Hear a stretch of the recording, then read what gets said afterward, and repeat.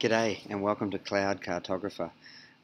Just got back from KubeCon, had a wonderful time out there, and wanted to do a quick set of demos on a question I was asked about a lot, which was how to create a lightweight CI/CD pipeline for Kubernetes. And I gave a number of demos at the DEA stand. I just kind of wanted to record the demo so that people could take a look and see what they thought. So what we have here, and like all good demos, we'll start with some code. So this is actually my application code. So I'm putting my application developer hat on right now, and I'm just going to make a change to some source code here. Not a big change, I'm just going to change this JavaScript from game to game 2. Alright, so let's show you what we've done here so we can see my change. Bumped JS version. I'm going to push that out to GitHub. Right, so here's my repo. So I'll pop over here to Jenkins, and what we have is a Jenkins setup here, and it's configured to take a look at that repo. So it's actually got a webhook that's fired off that told it somebody's committed to the dev branch. And what we can see here is we have build number 4 on the dev branch kicking up now. Now this is using Jenkins pipelines and the GitHub organization plugin. And what we have here is all the different steps that are user configurable here, and it's going to run through all these stages and produce an output. So what's happening right now is this has just spun up a worker, and the worker's taking on the responsibility of that job. Now while we're waiting for that worker to actually go through, one of the nice things about Jenkins pipelines is that you actually check in the build steps into your repos. So it kind of gives you that experience that you come to expect with services like Travis or BuildKite or Circle, where you have all your build steps, build metadata actually checked into your repo, which is really nice because you obviously can use all your Git tools to push and make changes to your deployment pipeline. The other great fact is that no longer are your CI/CD pipelines actually large battle tanks.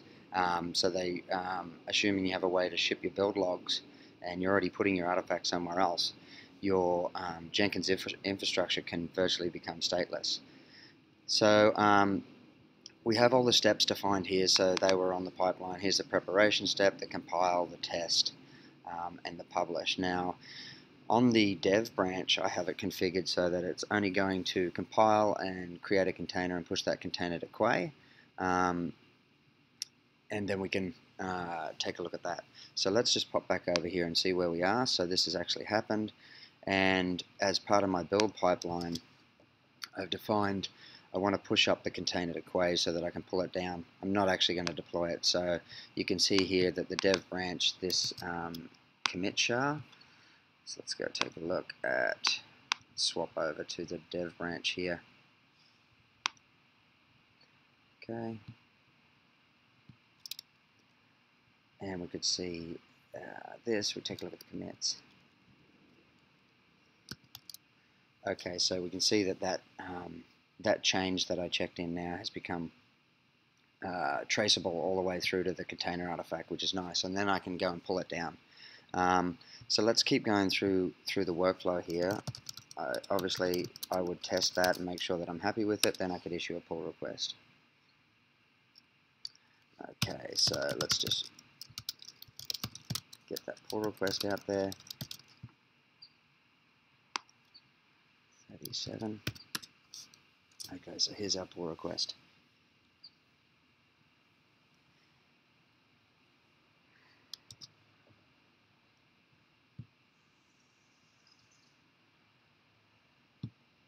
Okay, exactly what we're expecting. And this should actually be getting built by the system right now, so let's go and take a look.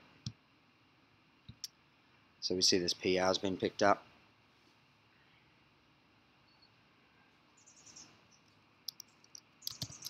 If I just open a new window here and have a look at this pull request from a logged in user, I should be able to see Okay, so this PR's, the details there available.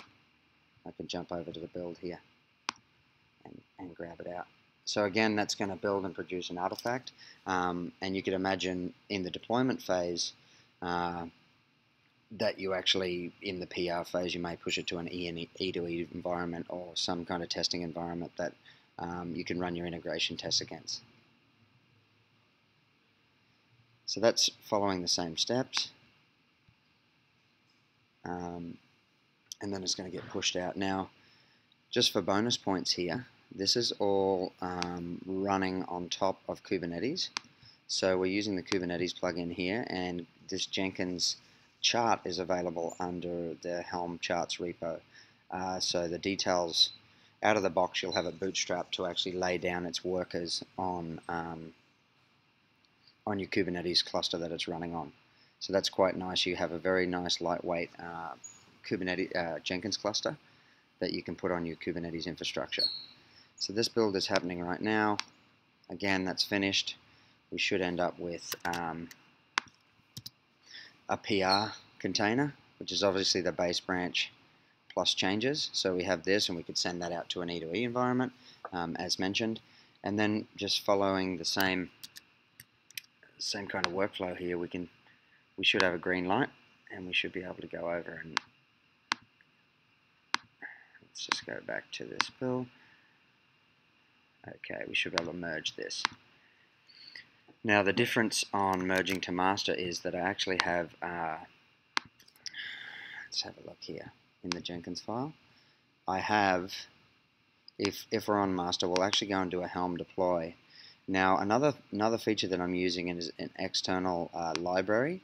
So I have this library defined so that I can wrap all my build steps in different functions, and you know, as a cloud platform team, you could provide functions that people could pull in. So Helm deploy takes in a map of arguments in, and basically what it comes down to here is actually just doing a Helm upgrade against a chart. So that's going to push it out. So Helm gives you a really slick way to actually package up your chart and deploy it. And obviously you can use Helm locally with that updated artifact, or you can use it in your production environment. Now, about a year ago, I built a very similar pipeline to this with some colleagues of mine, and we were using kubectl patch and apply, and there was a lot of template rendering going in. Helm is a very slick way just to avoid all of that, and obviously there's just one command in the deployment step here. And if we're using Helm, even if we want to roll back or change things, everything's on the server-side component in Tiller, so it makes for a really lightweight deployment pipeline. So what we should see here is the master build's going off. I'm going to actually go over to here, and here is my actual application running as it stands, pre-upgrade. So we can see that this is on the existing version, and we should see that once this thing is actually pushed out, we should have that updated.